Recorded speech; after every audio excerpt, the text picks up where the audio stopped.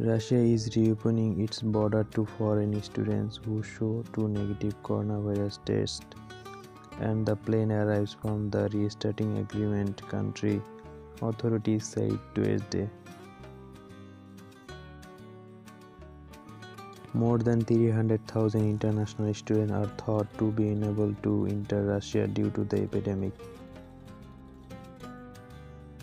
International students from countries that have resumed flight with Russia will be able to return in the spring semester. At least 13 countries have so far agreed to resume flight with Russia.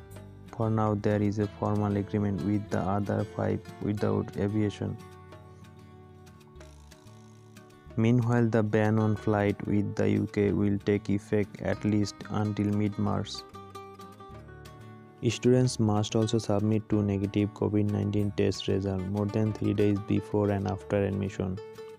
Medical documents may be provided in Russian or English to confirm the negative result before and after entering Russia.